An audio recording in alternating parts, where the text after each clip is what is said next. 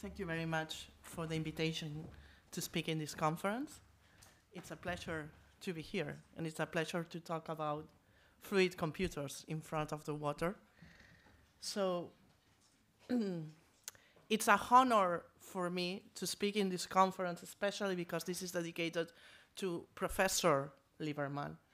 I had the pleasure to meet her, and I had the pleasure to get her questions in her seminar. This is a long time ago, when I was exactly finishing my PhD. So it was a very important person in my career, and I think in the career of many female mathematicians.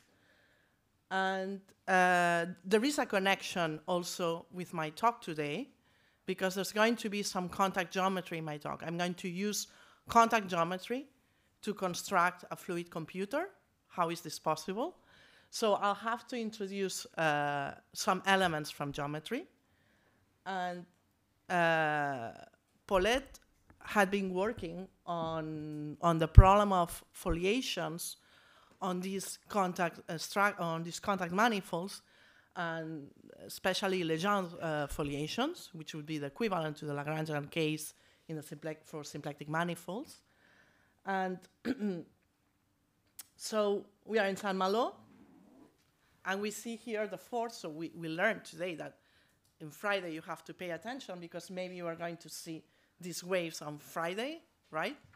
So now I'm going to ask, it's a bit early in the morning maybe to ask this question, but let me ask, this is more a question that you would ask after a beer the first day, is what would happen if we throw 29,000 rubber ducks to the ocean here in Saint-Malo, precisely when there are, on Friday? Maybe we should try to do this.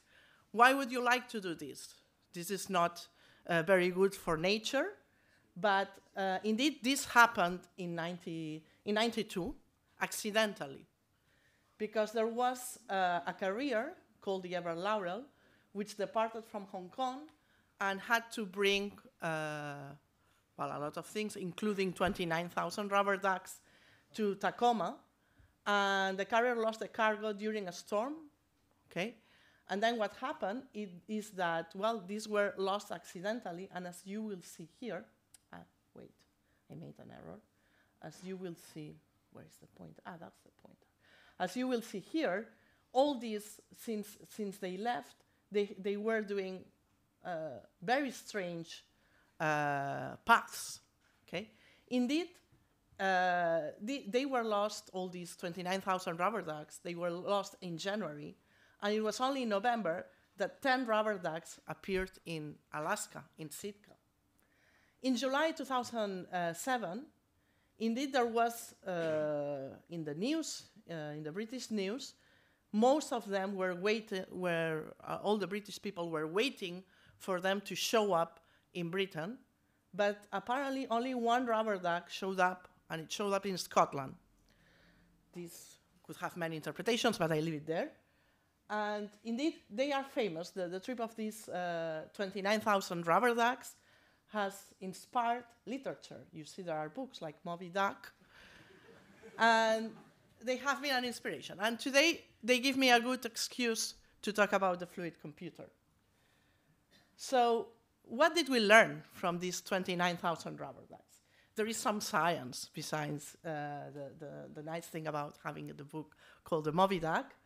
There was a guy called Curtis Evans-Meyer who had been always passionate about the ocean, even though he was not a scientist. And he was studying the currents of the ocean by tracking the movement of flotsam. And indeed, he had been using a simulator called Oscures, which had been developed by an oceanographer, Jim Graham, and together they had been working on tracking all kinds of flotsam. They had been, for instance, one of the experiments they did is to throw a big amount of messages inside a bottle. Some of us here in this room have seen these horrible movies where we have to declare love to somebody, and you say, okay, what do? I put a message inside a bottle and I throw it to the sea. But this is a bad idea, because only 2%, sorry, my bad here, let me go back. back, only 2% of the messages in a bottle are recovered, and of course, only 1% of the proposals are accepted with a yes. But one of the experiments that they did is to throw a big number of these bottles, and this is how they recovered these. This is why they believe these numbers were correct, because the messages they put is not a love message, but it was something saying this counts as $50. If you tell us that you got this bottle, we give you $50. And okay, this is maybe much more concrete than a love declaration. So so this is more or less correct. So only 2% of the messages that you throw on a bottle are recovered. So corollary, please don't throw, use WhatsApp or this kind of modern methods. So all this story of the ducks served me as an excuse to talk about complexity of the water, okay, and to talk about complexity, the relation between computational complexity and complexity of fluids. We've seen it here, we will see it here on Friday with the Grand Marée, and we've seen it in volcanoes all around, and we've seen it with tsunamis, and so there is some kind of complexity in the behavior of fluids. Can we say more concrete things about this complexity? So the question is, are fluids complicated enough to perform computations? And that's a question that has been in the air ever since Roger Penrose. This was explicitly asked by Chris Moore here, and very recently, in 2009, this question was resurrected by Terence Tao, because Terence Tao wanted to find a counterexample to a famous conjecture. I'll talk about this later on. And if we start thinking if fluids are complicated enough to make computations, let's take one of the first models of computers. Okay? Can fluids simulate any Turing machine? Okay? So indeed, this looks almost a question in science fiction. I was giving a talk in Madrid about this 1 year ago, and then somebody in the audience came to me and said, I read a science fiction book about what you are telling me. I said, really? Yeah. And then I looked at it, and it's the book of Solaris, which then became a famous film. Okay? And in the book of Solaris, we could read, this is a book by Stanislav Lem, and presents the idea of having a sea that can think. Okay? So we can read this in the book. For some time, there was a notion to the effect that the thinking ocean of Solaris was a gigantic brain, well developed, several million years in advance of our own civilization. Of course, this is science fiction. And a sort of cosmic yogi, a sage, a symbol of omniscience. So in a way, what I want to explain today is that we can, in a way, fulfill the dream of Stanislav Lem to really prove the existence of this thinking sea. And thinking sea for us is going to be that we can associate a Turing machine to the movement of the fluids. Okay? And still, this will not give us the counterexample that Terence Tao was after for one of the conjectures that I'll talk about later on. But, well, still it's an interesting thing to think of. We should maybe ask the experts, can we find a Turing machine? So if we could now put together in the same room Alan Turing and Roger Penrose, and this is something that we can do thanks to Midjourney. After several tries, you try several prompts, and you get, after several tries, maybe more than 20, I will not confess, you get a decent picture of Penrose talking to Alan Turing. And Alan Turing, of course, he said, machines take me by surprise with great frequency. And we know that Roger Penrose, there are completely deterministic universe models that are impossible to simulate computationally. So Roger Penrose has been studying in a scientific and also philosophical way the limits of computation. So can nature be reproduced as a computer? We've read in Nature just a couple of weeks ago if nature can simulate a quantum computer. Okay, so I'm going to talk about these things. So talking about the limits of computation and talking about important PhD thesis, that's the PhD thesis of Alan Turing. One of the problems at the beginning of last century, which was very important, was to know were the problems of decision. Problems of decision were problems that admitted a yes or no answer. And one of these problems is the halting problem, which is the problem of determining from a description of an arbitrary computer whether this program with any arbitrary input will stop at a certain moment or will keep on going forever. So in a way, is to ask if there is a supercomputer that can tell us if any other computer will stop or not. And this is a problem in logic. And in 1936, Alan Turing proved that a general algorithm to solve the halting problem for all possible program input pairs cannot exist. So he proved that the halting problem is undecidable. Okay? And now you're going to ask me, you are talking here about DAGs, you are talking about quantum computers, now you talk about the halting problem, you're talking about love messages that don't reach the aim of the love messages, so what is this talk about? So what does Turing have to do with the rubber ducks? Well, a summary of what I've been talking about. The method of scores used by Ingraham and Mayer could not localize all the lost rubber ducks. Only 2% of the messages in bottles are recovered. So the question is, what if finding the rubber ducks is an undecidable problem? So why it would be undecidable? It would be undecidable if we can associate a Turing machine or a supercomputer to the movement of these rubber ducks. Okay? So the question that I want to answer is, can we associate a Turing machine or supercomputer to the trajectories of the rubber ducks? Why? Because it looks from this experiment of the 29,000 rubber ducks that there could be ducks anywhere. Maybe these ducks that they were waiting in Brittany for a long time, and only one of them showed up in Scotland. Maybe it could be here in Saint-Malo. Oh, look, I have one here. Yeah, it looks like this was supposed to go to Great Britain. I will leave it there. Watch me. Okay, good. So let's work. Let's start talking about chaos. So the notion of chaos is going to be useful to construct this fluid computer. So I'm going to introduce chaos in the most basic possible way. And a good definition was given by Lawrence. So chaos when the present determines the future, but the approximate present does not approximately determine the future. That's a good description of what chaos is. And show me with a simulation.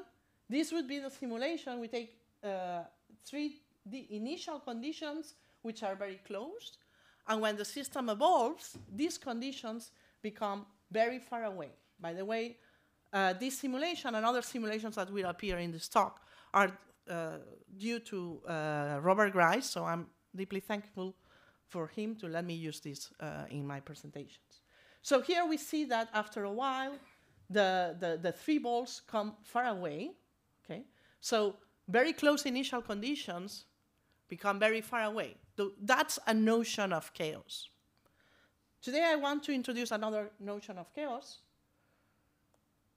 Well, just to mention that the notion of chaos was developed by, well, usually we say that it's developed by Lawrence, but I want to put pictures of women in my talk. And indeed, it's not by coincidence that it was Fetter and Hamilton who contributed, indeed, to the computations that allow to prove chaos. And let me look at the Cantor set. And I want to look at the Cantor set because it will give me, you see what I do is to take an interval, I divide it by 3, and I drop the middle part, and I do this by iterations, okay? And what remains up there is the Cantor set, okay?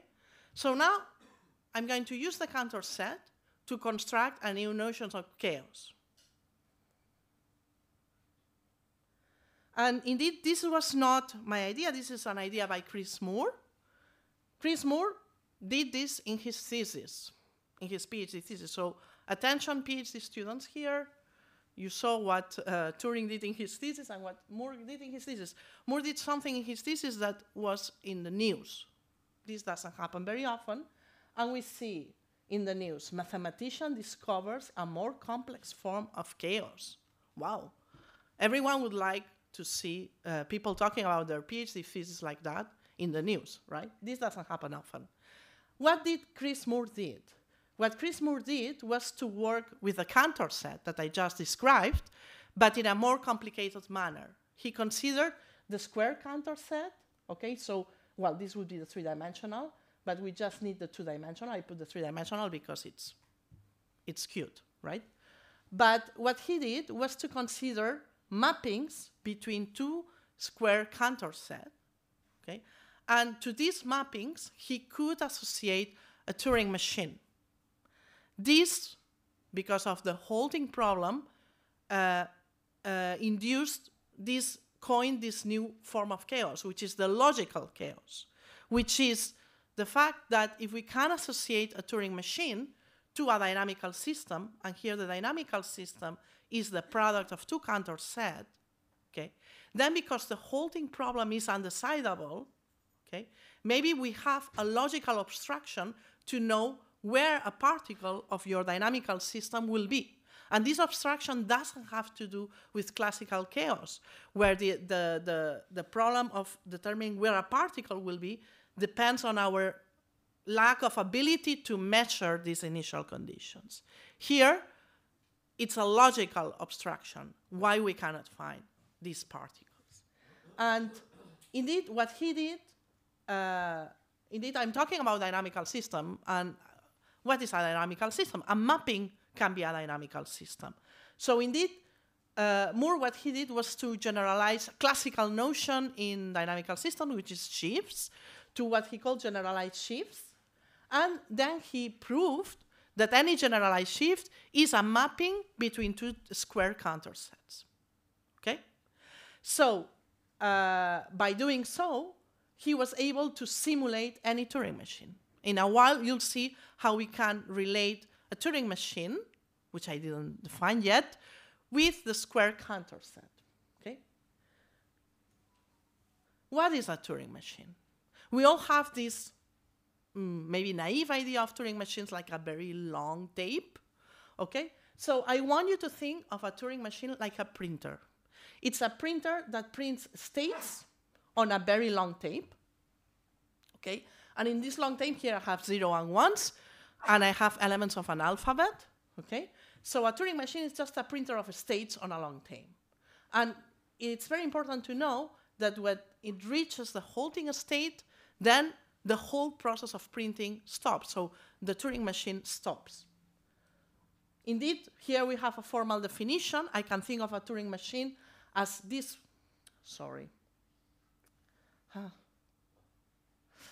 I can think of this Turing machine as this collection of states where there are two very important states, the initial state and the halting state, the alphabet, okay?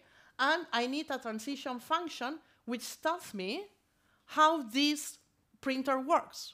So the transition function is just the user's guide of this printer. So if the current state is the Q halt, then we stop the algorithm. Otherwise, this transition function is going to tell me how to go from one state to the other, from one tape to the other, and this epsilon, which is either -1, 0, or 1, tells me if the tape moves to the left or to the right, okay? And if you want, the printer moves the other way around. So here we have an example, okay? So in this example, we start, well, that will be the example. Here we are printing the state Q on 0, and now we change, okay, the transition function tells me that we change Q to Q prime, and we print to 1, and we move, and we have this +1. +1, it means that we shift the tape to the left. It may look a bit artificial because +1 makes me think I'm advancing. But when I move the tape to the left, the printer moves to the right, so that's okay. Okay, so here we have this, let me see if now I'm able to do this. Go back, go forward. So we see exactly this printer is following these instructions up there. So we see exactly how it works, and the printer advances to the right. Okay, so that's a Turing machine. Oh wait, maybe you don't like this definition of Turing machine. I'm going to give you another one. Because let's talk about Conway's game. Conway's game is a boring game, 0 players game. You just have some instructions and the system evolves. It's a system of survival of cells following some simple rules. And the rules are if the cells are surrounded by other living cells, etc. This gives me instructions of survival. So here we can see how this Conway game is playing on a torus. I can play it anywhere. Indeed, it was von Neumann who proved that every Turing machine has a cellular automaton associated to it, and the Conway game is a cellular automaton. So if we don't like the image of the tape, think of this example. You have like different models of Turing machines. So I told you I was going to explain you what is the relation between the square Cantor set and the Turing machine. And the relation is very simple. Here we have the Turing machine, okay? And here on the initial state. So what we do is, here we have the elements of the alphabet. Here we take 0 and 1, okay? And we put, some of them are going to be to the left, and some of them are going to be to the right. I collect the ones on the left here, and here the ones on the right, okay? And I take these guys as exponents of the ternary expansion of some 2 elements, okay? These 2 elements, because the coefficients are going to be 0 and 1, are going to lay x and y are going to be on the Cantor set. And if I make a picture of this x and y as 2 coordinates, then this picture of the Turing machine at a certain time is going to give me a point on the square Cantor set. Is that understood? And that's exactly the key point.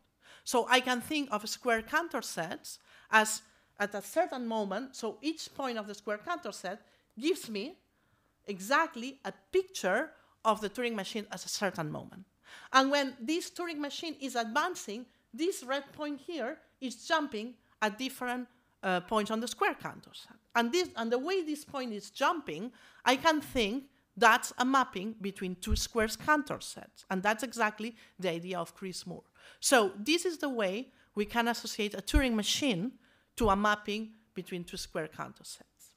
And indeed, that's exactly the brilliant idea of Chris Moore. And that's the key point. Indeed, Chris Moore did more and was able to see that this mapping can be piecewise linear. But I'm not going to enter into details. I'm going to skip these details. And now I'm going to talk, goodbye, Doug. I'm going to talk about this idea of associating dynamical system to Turing machines. What I did right now is an example, okay? But I want to talk about association, because I could do associations that are not good. I want to talk about good associations. And good associations are the ones that are called Turing complete. So here on the left, I have a picture of Turing machine, and here on the right is a picture of a dynamical system, thinking that I'm taking the flow of a vector field. But I can also think of a dynamical system as a diffeomorphism, as a map, whatever. Here I think of a dynamical system as the flow of a vector field, okay? So I could make very strange associations between a Turing machine and a dynamical system. But the ones that are good are the ones which are called Turing complete, which are the ones we say that a vector field is Turing complete if it can simulate any Turing machine. And we have a way to test this, which may look very strange, which is the following. The holding of any Turing machine with a certain input is equivalent to a certain trajectory of the field entering a certain open set on the manifold. Okay, and here there are several definitions. Do you fix the open set a priori? Do you fix it a posteriori? There are different people working with different definitions, but here I'm going to assume that I fix the open set, okay? And I say that this association is good, so a vector field is Turing complete, okay? If the halting is equivalent, the halting of this machine is equivalent to the flow entering this certain open set, okay? And now we're going to see how this is connected to our poor rubber ducks, okay? Now imagine this poor rubber duck. Imagine that this duck, I'm able to associate to it a Turing machine in such a way that the trajectories of the duck are Turing complete. Now imagine that this neighborhood here, okay, is this open set is just a neighborhood of the Great Britain, okay? Then, if this association is Turing complete because the halting problem is undecidable, I'm not going to be able to decide if this rubber duck is going to reach Great Britain, okay? So that's a little bit the connection. It looks a little bit strange, and it takes a while to think about this concept. Now, because I need to talk about fluids, I need to talk a little bit about which definition of fluids I'm going to use. Because I want to talk, of course, about how to earn $1 million. Now we are getting serious. This would be to solve, well, $1 million nowadays doesn't look so impressive. But OK, still it's money, OK? So there is a list of collection of open problems still in the clay list. And still, as you know, only one of the problems has been solved. We'll get to that. And that's the Navier-Stokes problem. But the Navier-Stokes problem has, the poor cousin, which is the Euler equations. So the Euler equations are the equations that model the movement of the fluid, which is incompressible fluid, and inviscid. So it doesn't, I am assuming that it doesn't have viscosity. Of course, you think of water, but if you put some salt in the water, then you may have this viscosity. So maybe the model is not so good for the water of the sea. OK, so we have here the classical equations, which we'll write like this. And indeed, what I want to say today is that these equations, which are classical, OK, the first one, this gives me what elements we have here. X is the velocity of the fluid. P is the pressure, OK? And, well, the velocity of the fluid depends on time, okay? So this first equation dictates how this evolution in time is occurring. What is very important here to know is that P and X, both of them, are unknowns. So the evolution of X also changes the pressure, okay? And then we have this second condition, that is that the divergence of the velocity is 0, which we can think of it geometrically as saying that the flow of this vector field preserves the volume. So indeed, we can also think of these equations in a geometrical manner, because here we have, we use the vector calculus standard language, but we can think of it as a covariant derivative. And indeed, these equations make sense, okay? The classical equations are on R3, where the standard the metric is the Euclidean metric. But it would make sense to consider any metric. You say, OK, but if you change the metric, then you are changing the rules. You are no longer working on classical problems.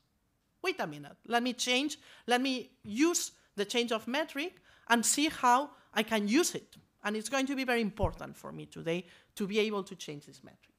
So if I change the metric, I can write the equations in a very similar manner.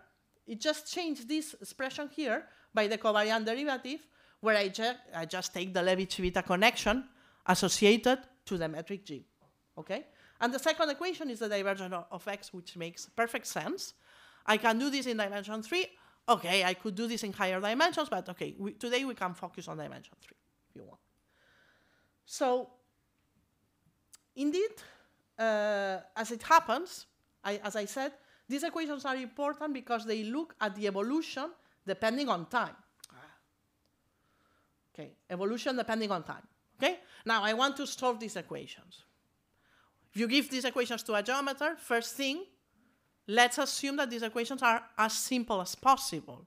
So let's assume that the velocity of the fluid doesn't depend on time. So what happens if the velocity of the fluid doesn't depend on time? That this term here is 0. Okay? So the equations that I get are of this sort. If you give these equations to a geometer, the geometer is going to play a weak game with them. Don't maybe leave your equations to a geometer, or maybe yes. You have a metric G. I told you, I'm going to use this metric. What you can do is to contract the metric G with the vector field X. What does this give you to you? A one form, okay? A one form. What is if this one form was contact as the ones that were studied by Paulette Lieberman? This would be amazing, right? We are working in this direction. Let's see. So alpha here, this alpha here is just the contraction of X with the metric G. And it turns out that if you work a little bit these equations, you can write them geometrically as in this way. This is an equation that I can look at saying that some form is exact in the language of forms. If I like, you know, the RAM cohomology, I'm this kind of person, I like to know if a form is closed or exact, then these equations can be seen as a certain form is exact, a certain form is closed. Attention, I use mu here. Who is mu? Mu is a volume form, okay? And, well, by the way, this equation is exact, and the function that makes it exact is very special. It's the Bernoulli function, which, again, depends on the metric I'm using. It depends on the pressure, okay, plus 1/2 of the norm using the metric of X.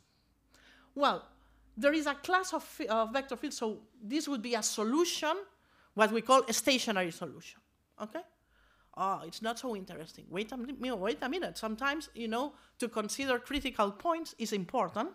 So we can think of this stationary solution as some critical points. If you want to build up Morse theory, you need this critical point. So these stationary solutions are important because they are some kind of critical point of some functional.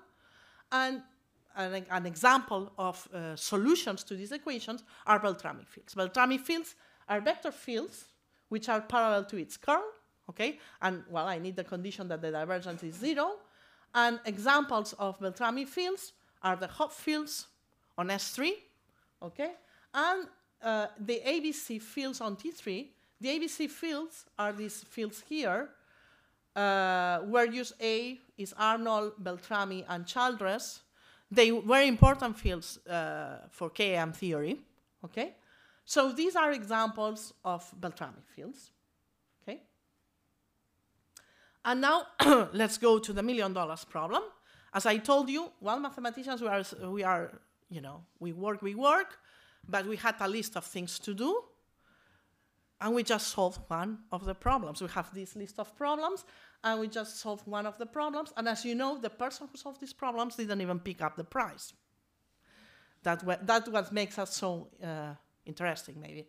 So in this list, or strange, whatever you choose, in this list, I'm going to focus on the Navier-Stokes equation problem. And I'm going to try to see why Terence Tao was interested in Turing machines associated to a fluid, okay? So, well, the Navier-Stokes problem, I'm going to do like Frederica, put a lot of pictures here.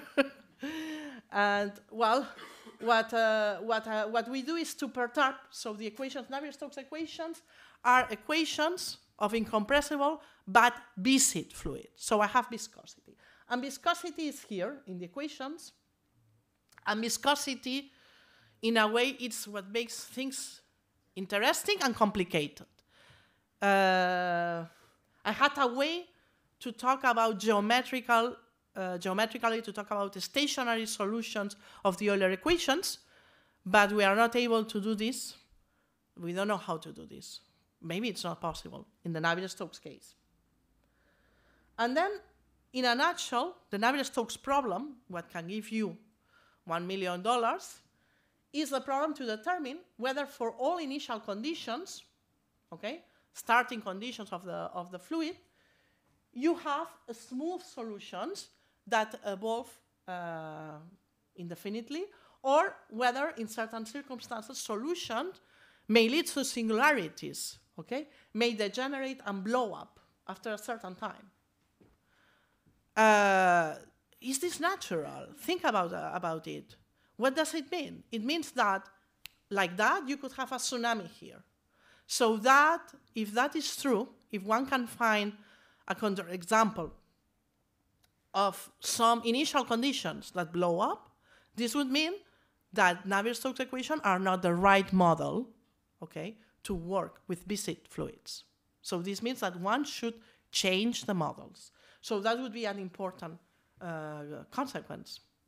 So this explosion indeed corresponds to the singularities, region of a space where the energy of the fluid becomes concentrated to the point of being infinite. If you want to look at the exact formulation of the Navier-Stokes, okay, you can look at the clay problem, okay, and you can pick which problem you can solve. And then you see that Pfefferman gets very serious at what it means, because one can make some initial choices that lead to blow up, but these initial choices are very crazy. We need to, there are some conditions. If you go to the rules, what you need to do to gain the prize, you'll see, these are Navier-Stokes equations written in coordinates, and you'll see that you have some initial condition, but this initial condition is subject to some constraints, okay? We want it to have some constraints. The energy has to be bounded somehow, okay? And the partial derivatives have to be bounded. So we have some conditions. And indeed, Pfefferman formulates the problem on R3 and on the 3 torus. And the 3 torus is natural because it corresponds to symmetries, okay? So to the case in which you could have some symmetries. And indeed, he gives like 4 scenarios. I mean, you earn the $1 million if you can prove existence and a smoothness of Navier-Stokes solutions on R3 or T3, here I chose the case of R3, or the breakdown, okay? What has the expression breakdown of Navier-Stokes equation, people are talking about it as blow up, okay? So this connects us, well, indeed, connects us to the work of Olga Leidisenskaya. Not many pictures of human mathematics today, so I'm adding some. And here, indeed, she was able to prove smoothness of the solutions in dimension 2. And she struggled to prove dimension 3. She wrote a book about this, but the 3-dimensional problem, as you know, is still open. And now let's go back to this question of tau. Indeed, tau proved the blow-up of some averaged version of the Navier-Stokes equation, and he did it using some dyadic models. And indeed, this was in a paper which was published at the Journal of the American Mathematical Society in 2016. And then he said, one could hope to design logic gates entirely out of an ideal fluid if these gates were sufficiently Turing complete, in the sense I described before, and also noise tolerant. Noise tolerant, it means that I can start to try to work with the Euler case, okay, and think of the viscosity as a perturbation, okay?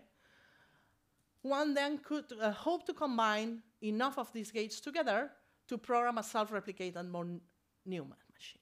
So in this paper, and later in other papers in 2019, we already see that Tau's dream was to create initial entry program to evolve as, so to create some initial conditions, which he was thinking of the Euler equations, okay, that you could plug in the Navier-Stokes equation and that they could generate this blow-up. And thinking that in order to have blow-up, we have to have this concentration of energy, his idea was that this initial condition had to be somehow Turing complete, because they had to have this idea of self-replication von Neumann machine, which, as I said, this is exactly a Turing machine.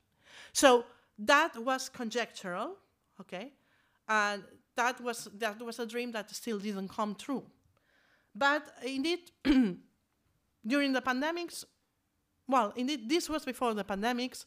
I was working with Daniel Peralta Salas and one of my PhD students, Robert Cardona, on a different problem, on this problem of finding a geometrical interpretation of fluids. And then when I was taking the train back to Barcelona, I was looking at Twitter, okay? And then in Twitter, he had asked a question which is related to this problem. The question was about universality of the Euler flow.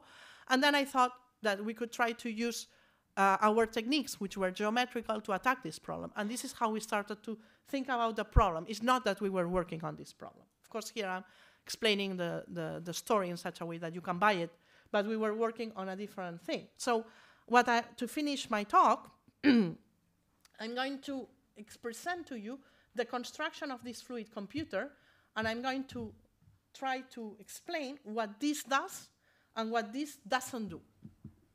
Our fluid computer was able to reply to the dream of Stanislav Lem, but was not able to reply in a satisfactory way to the dream of Terence Tao.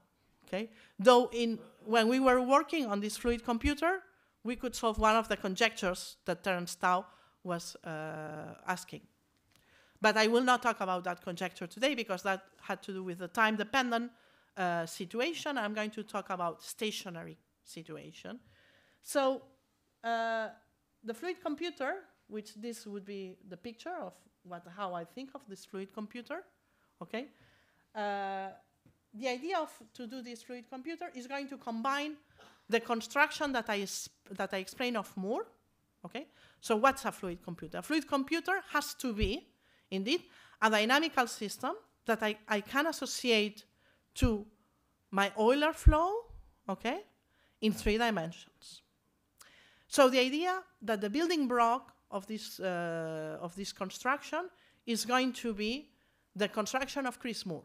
The construction of Chris Moore is we associate a Turing machine to a mapping between two square counter sets, okay? Square counter set is 2-dimensional. The fluid computer I want to build is 3-dimensional. So I'm going to explain how I'm going to fill this gap using geometry. So that's the summary of where we are. The question is hydrodynamics capable of performing computation was posed by Moore in 91. These 29,000 rubber ducks were lost in 92. In 2007, a rubber duck showed up in Scotland. And in December 2020, right, in the middle of the pandemics, that was a good excuse to work home and use Zoom. We were able to construct this 3-dimensional Turing machine. And we're going to take this Turing, this fluid computer is an association of a Turing machine to a dynamical system, and this dynamical system is the stationary solution of an Euler flow. It's a Beltrami field, okay? That's what I'm going to do. And as a consequence, this will tell me that there exist fluid paths which are undecidable because of the halting problem is undecidable. This would be a corollary, an important corollary of this result, okay? So if you want, apply it to the ducks, this will give me an interpretation, though I don't know if the duck's going to follow exactly the path, my Beltrami field. If the ducks follow my Beltrami field, which is going to be interesting, then this would explain why you cannot find them. Okay, so that's a little bit the summary of what I'm going to explain. So our construction uses the idea of Chris Moore, okay? The idea of Chris Moore is 2-dimensional. I need to go to 3 dimensions. Okay, so I think of this 2-dimensional construction of Chris Moore, which is a mapping between 2 square counter sets, as a Poincare section of the vector field I want to construct. I want to construct a vector field in dimension 3. And I think of this dynamical system that Chris Moore constructed as the Poincare section. Well, some of you is going to say, wait a minute, he just did define this mapping on the square counter set. Okay, I need to extend a little bit, I need to work a little bit harder, okay? So I need to extend the construction of Moore to a disk. So I have a diffeomorphy of a disk, which is volume preserving. And I want to find this three-dimensional situation in which the point intersection gives me exactly this mapping. Now, I need to do a little bit of work in geometry, because the vector field that I need to have some special geometric features which we call rep vector field. And the rep vector field is associated to a contact structure. And now it's going to make sense, my obsession of trying to read the Beltrami equations geometrically using a smooth one form. So I need to talk about geometries of forms. And this is something that Lieberman did very well. And I wanted to show you this picture, but indeed I don't need to be symplectic today. Okay, let's forget about symplectic. I just need to define what is a contact structure. Indeed, I just need it in dimension 3. I can do it in any odd dimension, but I just need it in dimension 3. A contact structure is given by a one form, which satisfies the condition that when I wedge alpha, which a differential to alpha to n, this is a volume form. In the case of 3 dimensions, the condition is very simple. The condition is I wedge alpha, my one form, with the differential of alpha. Okay, alpha is a one form, the differential of alpha is a 2 form, alpha wedge the alpha is a 3 form. I say that this is a volume form on my manifold. That's the definition. And then what's a rep vector field? Well, once I have my one form, the rep vector field is given by these 2 formulas.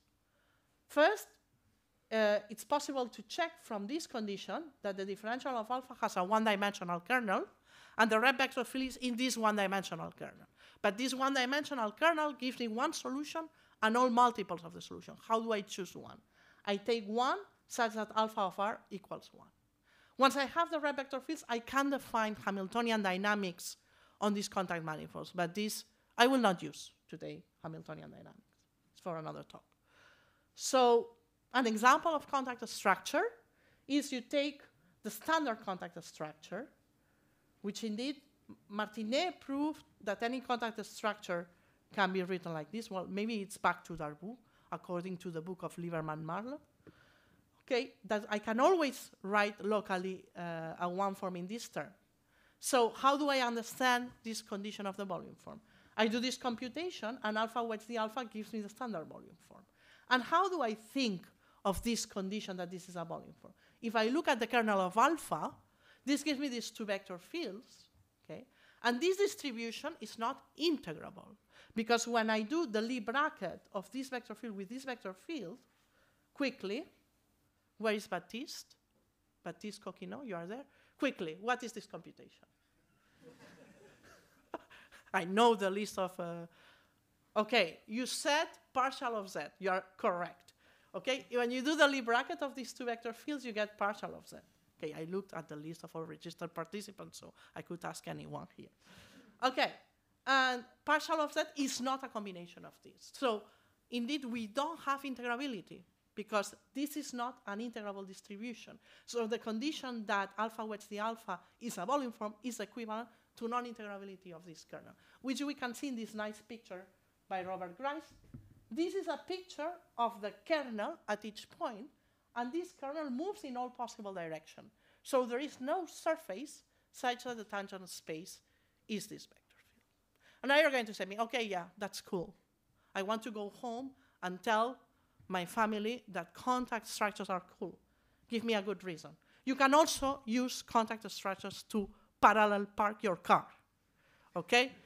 Indeed, well, we know, right, how easy it is to park your car. Just take 4 steps in science fiction. But indeed, it was a contact geometer, M.E. Murphy, who proved that indeed it's possible to parallel park. And the statement is, a car of length L can be parallel parked in any space of length L plus epsilon. This is what I'm going to tell to the guy in front of me when I don't park well. Epsilon sometimes goes to 0. Watch out. So that's an application of contact geometry. But OK, let's get serious. What I want to tell you today, just to finish my talk, I want to convince you that we saw Beltrami fields at some point. They were stationary solutions of the Euler equations. Now I'm talking about red vector fields. I want to convince you that they are the same. Best way to convince you is to take an example. I take Hopf fields, okay? And I took two different presentations of Hopf fields. That's the S3. I take a one form, and I compute. I tell Baptiste, compute this quickly, and he does it very effectively. He's very good. And he computes the red vector field, and you get this. That's exactly the red vector field coincides with the Hopf field. A different presentation of the Hopf field is, you know, if you work with Daniel Peralta Salas, you learn that there exist Hopf coordinates, because he's a clever guy.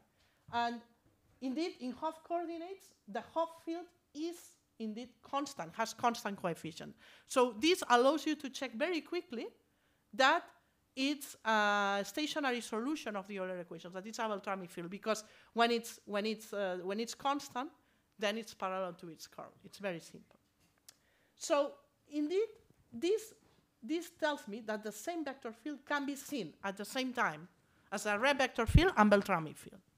If this is true always, this is fantastic. So I just need to ask the experts in fluids. And here I have, Sullivan already had the idea that they had to be the same. But indeed, this was proved by Edner and Greist. Okay? They took back these equations that were written in some slides before. This is the language of, these are the stationary equations in the language of forms. Some form being exact, some form being closed. And indeed, from these equations, you can check that the statement is that if I give you a Beltrami field, this one form is going to be contact. Okay? And indeed, there is a one-to-one correspondence. This is fantastic. Maybe you don't get exactly the same vector field. Maybe you need to rescale. But the exact statement is that any non-vanishing Beltrami field with positive proportionality factor is a reparametrization of a red flow for some contact form. And what's the relation? There is a kind of mirror, like in this picture, which is the picture of Lake Louise. Okay, far away. I could have taken a picture here. Well, never mind. So indeed, we have a perfect mirror. In one side, we have Beltrami fields and fluid dynamics. And on the other side, I have contact forms. And contact forms, when I vary the contact forms, on the other side of the mirror, what varies is the metric. The metric has been somehow silent, but metric is fundamental for me. Okay? So indeed, thanks to this magic mirror, there are many things we could do. And in the, I don't know, when they asked me, what will you talk about? I said, I will also talk about escape orbits. This is true. It's possible to apply this mirror to detect escape orbits. But then when I was preparing the slides, I said, Eva, you are not going to be able to explain all this. So I apologize. If you want to discuss about escape orbits and this application, I'm happy to do this somewhere, some other moment. But let's go back to the proof. And with this, I finish, because I went over time. Well, I started later, right? Now is when I start to ask for more time. But this is not good. Yeah, I'm going to finish. So let me finish the proof. Okay, I go from dimension 2 to 3 dimensions. In dimension 2, I said, I'm going to consider the mapping of Moore, have a square Cantor set. It's clear that I have a Turing machine, because I do this association with internal form, and I get exactly Turing machine for each point of the square Cantor set. So I'm happy with this. And now I just want to look at this as the time one map of a red flow. Okay? So what did we do? I said, it's possible to prove it, and it's very easy to prove it. We just need to apply the path method in contact geometry. But it's just, so what we did is to construct a flow, okay, such that such that the time one map gives me exactly this flow. And this is the flow of a red vector field. So once I have the flow of the red vector field, what do? I use the mirror. I said, hey, I have a red vector field. On the other side of the mirror, there's going to be a Beltrami flow. And because it's Beltrami, it's going to be a solution to the Euler equation. And that's how you finish the proof. And that's exactly the fluid computer. Okay? So with this, we prove this theorem. I have done the proof, with except to the way I apply Moser path method. But we prove that there exists an irreversible flow in S3 or in any compact manifold, okay, that is Turing complete. The metric that makes these stationary solutions of the Euler equation can be assumed to be the standard one, in the case of S3, the round metric, in the complement of where I'm doing some crazy changes that I use the mirror. When I use the mirror, if I move perturb here slightly the contact form, which I have to do because I do the path method, on the other side, I'm going to change the metric. So the metric is going to change dramatically inside this solid torus, which is just the product of the disk with S1, okay? So, but I can now, because the halting problem is undecidable, and because this association is Turing complete, the corollary, and that's the important corollary, there exist undecidable fluid particle paths, so there is no algorithm to decide whether a trajectory will enter an open set or not in finite time. Now, just to finish, you're going to ask me, did you get $1 million? Of course not, otherwise I would be, on the news, maybe not. Well, the short answer is no. The long answer is read the paper, but let's say we took our construction, we plug it on the Navier-Stokes, and we were able to look at the evolution, and wait, the evolution is like that. So it exists for all time, so no blow up, and also because of the exponential decay, this just simulates a finite steps of a Turing machine, so the association is not good. So we cannot fulfill the dream of Terence Tao, but we can fulfill the dream of Stanislav Lem. And with this, the conclusions, okay, is that, well, for some systems, it's not possible to decide if practicals will enter an open set or not. And no matter how potent the computational problem is, the problem is not computable. And now going back to the idea of tau, if you perturb, can you think of the viscosity as a perturbation parameter? We found a theorem in computer science by Bournes, Grassa, and Heinrich that suggests that it's not possible to construct Turing-complete systems which are robust by perturbation. So it seems that we cannot get this counterexample just by perturbation of the Euler equations. The way to get it should be much more complicated. So thank you very much for your attention.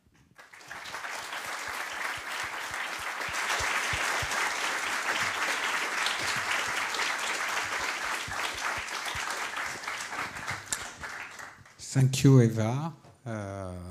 As we are late due to my fault, not your fault, sorry. We all will. Yes, so I think, Eva, you will be there during the 3 days, so yes. You will have time to ask questions. Perhaps one question to Eva, one smart question.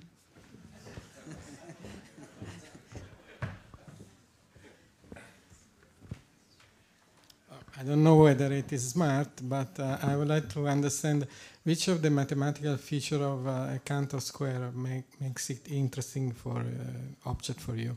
Maybe some ultramatrix structure? Or? Yeah, that's interesting. That's a very smart question. Yeah, so we could, and that's a very good question. I mean, you could try to take another fractal, okay, and see if you can associate a Turing machine. I mean, the thing is that there is some work done by some people in computer science in this direction, but we still didn't see if we will, because our construction is the machine that we associate is universal. This means that the other construction is going to be equivalent. So we didn't try, but there are some, there are some works. So fractal is the key word. That's what makes it special, because you want to have this kind of logical chaos. And in a way, that's where you get it. That's the short answer. And then, I mean, maybe I can advertise some crazy new idea that we are working on, which is to relate this construction to topological, well, it's a bit too early, but we are able to, in a way, to construct some new extension of fluid computers at Feynman, and we use topological quantum field theory for that. But we are still maybe not ready to, this is not written. but I want to advertise this. We are working on this kind of ideas. But this idea of the fractals, it's interesting too. We're still not working on it. Okay, so thank you, Eva.